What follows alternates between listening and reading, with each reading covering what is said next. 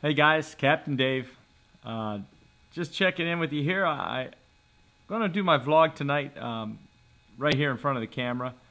I might throw some other things up. I've got some footage from some fishing and whatnot, but I've had a couple of experiences here recently involving schooling fish, and more as I've gotten more experience, and I kind of know what to look for. That whole experience has happened more often. Anyway, but I have very quickly figured out one thing, and that is that you have when you're fishing in areas, and I'll be real straight up with you here. If you fish anything as you head towards, I guess I don't know what shoreline. As you fish the outside, as you head towards North Shore, towards Harney Pond from Clewiston, as you head in that direction, you're going to get to places like the Shoal in particular. The Shoal is probably the best place, as a matter of fact. But the Shoal, outside of Cochran's and what have you, and as you work, towards Harney Pond, you're gonna fish a lot of times the outside grass. You're gonna be working along, but you're always going to need to keep one eye open for the potential for schooling fish. And in fact, Rob from Lunker's TV, and I, when we were fishing, we were actually in the Uncle Joe's Cut area, in the hog pen area, when we had hit all those fish on a schooling situation. And it's simply a matter of looking up and going, oh my gosh, there's a bass chasing. And I'm going to tell you something now. Having a bass roll on the surface doesn't look the same as a bass that's busting shad. There's just more of a continuation in a line. You'll see a commotion, but then you'll see a dee, kind of a thing. You like my little noise effects there, but you'll see, and you'll realize that it's bass chasing shad. And oftentimes you might just see one or two of that. It doesn't necessarily mean you'll have this crazy busting of shad all over the place and shad flying out of the water, although that's fun. But that isn't necessarily what you see. Sometimes it's just a little, maybe one or two of those, and that's enough to go, holy Christmas, it's go time. And here's the deal. There are 5 baits. When you're fishing a pattern where you're looking for something like that, there's 5 baits you need to keep on your deck.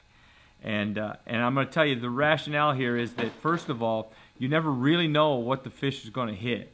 And when you get that fish jumping, you absolutely need to make sure that you're ready with some baits that you can throw at them, because you got to get one to bite. If you can get a fish to bite, and it's not automatic, but if you can get a fish to bite, it's on, and then it just seems like the school gets excited, and it can just become fish after fish. Make 4 or 5 casts, boom, another fish. Make 2 or 3 casts, boom, another fish, and then boom, boom, boom, and so on. But the reason you got these 5 baits is, first of all, these are the 5 baits that I think are most important, is that, first of all, you need to figure out what they're going to hit right away, and what they're most likely to hit. And once you have that going, it's just a matter of changing up and changing up and changing up. As if you make 6 casts and don't get a bite, and you're by yourself, just pick up another bait. Pick up one of these 5 baits, and so here they are, in no particular order, and no brand name or anything along those lines. It's just simply enough. Here they are. And number 1, and this is the one I usually start with, and you can hear it in the background. Number 1 is a rattle trap. No, just a rattling, a lipless crankbait of some sort. And guys, I'm holding a rattle trap here, but I'm going to say a couple things. First of all, I like the whites and the silvers. I like a blueback on Lake Okeechobee, but that's just me personally, and it's what I've had some success with. But I'm holding a 1 ounce trap here in my hand. This is a big one, and sometimes that can be the ticket. But I'm going to tell you, more often than not, I like to throw a smaller one. The 1/2 ounce or even the 1/4 ounce. And I think the 1/4 ounce in the rattle trap is actually a little small. But I do like the smaller size and some of the other lipless crankbaits that are out there. I know I've got a bone color in my boat that's just kind of an off-white that's absolutely fantastic, and whatnot. But again, I'm not really concentrating on type or lure manufacturer here as I am. You better have a lipless crankbait, and you better be ready to sling that baby a long ways. And mix up your retrieve. Steady, no bite with a steady. then maybe you need to go to casting it out, letting it fall a little bit, lift up, let it fall a little bit, lift up, let it fall a little bit. All those things are important, but you need to be able to do that. Okay, that's really, really important. Lipless crankbait, number one. Okay, number one. All right, number two. Again, no particular order. I like to have, and I think you absolutely need to have a swim jig. You need to have some type of swim jig. This particular one is kind of a bluegill pattern, shellcracker pattern, whatever pattern. All these, by the way, are good in white as well. And in fact, a lot of times I actually do have white. But this is a swim jig. Here's a couple things about swim jigs that first of all, I want to say. I actually had somebody ask me about swim jigs, and this would be my chance to talk about them a little bit. Things to look for. I like the ones that come with a rattle. You can get them with a rattle, and I like that. I also think the type of keeper that they have is really important. This particular one's got a really, I'm out of the screen here.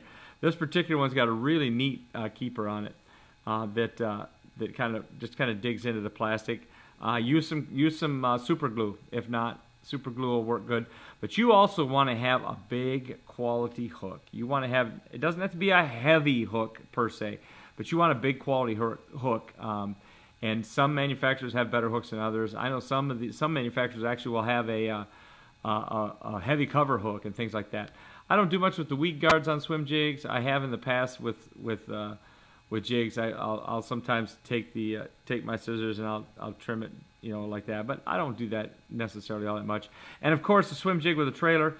This particular trailer, I like the paddle tail. I have gone with just a grub, just a straight twister tail. I've also gone with a fluke style tail. I don't know how much it matters. You got to get the fish to bite. Period. The end.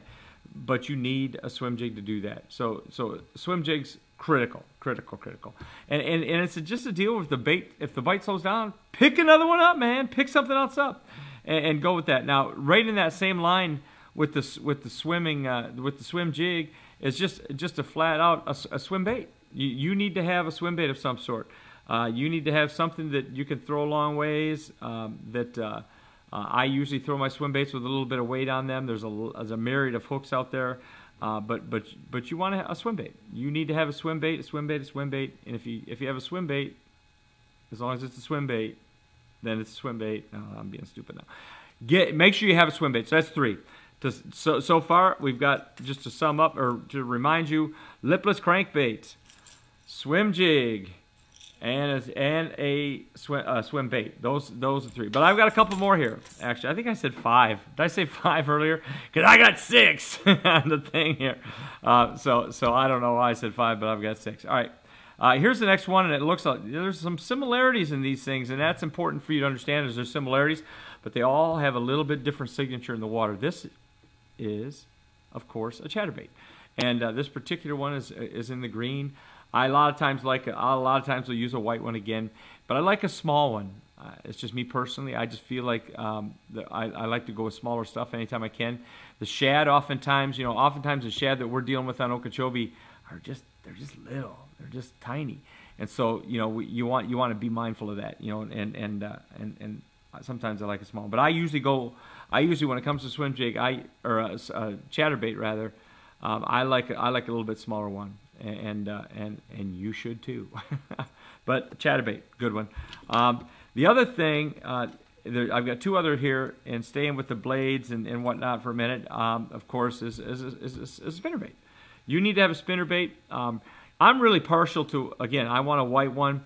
I will sometimes change this big blade out for a smaller blade. I like to have sometimes just 2 blades that are exactly the same size. But this is just what I had in the house here, to kind of be able to shoot this for you. I will also put a trailer hook. In most situations, I'll put a trailer hook on this bait because I'm not throwing it in heavy cover. I'm usually whipping it a long ways, and it's not in heavy cover. But I like. By the way, I really like this style. This is a War Eagle, and I'm not selling a spinnerbait here by any stretch because you can make the same skirt with any spinnerbait. But I like when you grab the spinnerbait. You get the longer portion of the skirt is below. I kind of dig that. I like that in a spinnerbait. Now I'll tell you something else too. They're making now is a 1/4 ounce spinnerbait. It's just the much smaller size spinnerbait. This isn't one, but this is a 3/8 actually. But then they'll have extra weight on the back of it here, and they'll make it a 1/2 ounce. And boy, you can throw it a long ways with small blades. You can just burn it like crazy, and that can be good. Now, I'm not recommending you burn a spinnerbait because it's been my experience with a lot of these baits. You got to kind of go slow with them. Now, somebody else may have had another experience, but I will tell you honestly, I've had 4 experiences now with schooling fish, and they've been kind of on purpose experiences where I've kind of been looking for that with one eye as I'm fishing with another way. There have been times when I've been setting up in an area where with shiners, and you're kind of keeping an eye out for birds. Birds can be key as well on these schooling fish. But anyway, the last one here that I want to talk about, and I'll talk a little bit about the rigging too, is a swimming worm. And in this case, it's it's that type of swimming worm. Again, I'm not selling them any manufacturer, but I like that. I like that style of tail or something similar to that. But it's just it's a big heavy worm. This is a magnum. This is a larger worm. This is not a little worm. This is a pretty big heavy worm. I usually use it with a 5/0 hook. I also a lot of times will throw it with a little 1/8 ounce weight, sometimes even a 1/4 ounce weight, pegged to it for casting distance and just to get it down a little bit. And here's the deal. I've seen this bait right here totally reignite a school of fish. The bite goes basically down to nothing. You throw this thing out there and you just kind of move it along slowly. You can just even drag it along a little bit, let it fall, and for whatever reason, it'll ignite the fish again. And when it does, you can go back to a lipless crankbait or whatever. So just sum up: 6 baits, 6 baits, not 5. These are the 6, and I have these on my deck. These are I keep on my deck again. Rattle trap, absolutely. A swim and jig. Absolutely. Swim bait,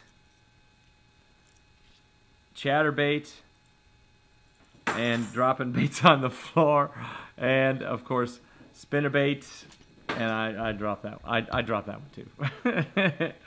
Anyway, those are the 6 baits that you want to have in close proximity, because when it happens, you want to get your trolling motor on high, you want to get to them, and you want to start throwing, making long casts, and those are the baits. Those are the baits that you want to use anytime that you think there might be a chance for a schooling pattern. Anytime, and I'm going to tell you, on Okeechobee, from Clewiston all the way to Harney Pond, as you're headed kind of north, I guess it's more east and north, but as you're heading north and east, and you get along that shoal outside of Cochran's, and you're fishing, there's some great patterns. You can flip the grass out there. There's a lot of peppergrass on the way up there. Peppergrass is a great way to catch fish, especially in the mornings. It seems like it with a swim jig and all that kind of stuff. But as you're fishing those patterns, you kind of keep over your shoulder. You keep looking. A lot of times it's visual and not something you hear, because it might be far enough away looking for birds. You see 2 or 3 birds, and they seem to be concentrating in one area, and all of a sudden one of them hits the surface. You probably need to get on your motor and get there. All right. That's my tip for setting yourself up for success when it comes to dealing with schooling fish on Lake Okeechobee. Lake report on the Big O. I was out there today. I had 2 trips, actually. I had a shiner trip this morning. I had 3 young men with me. We had a blast. We caught 26 fish, and that was on a 4-hour trip. And then later on this afternoon, I had a trip where I took just another young man. And actually, I'm sorry. Oh, Lord, typical. And we actually just artificial fished, and we got on them. We both missed quite a few fish, but I want to say that again, clean water, hayfield type stuff, and actually I caught several fish on an Ica, 1/2 ounce weight, or actually I think it was a 1/4 ounce weight. I went a little bit lighter, and pitching the Icas into the open pockets on the grass. If you go to my website, daveschneiderfishing.com, I actually have a video on there that actually shows how to approach fishing the hayfield patterns and pitching baits into the hayfields. And so that's a great visual on that. Go over to my website and hit that video if you're not really sure what I'm talking about. Anyway, guys, hey, it's a guide's life. It's my life. Thanks for sharing it, and I will see you tomorrow.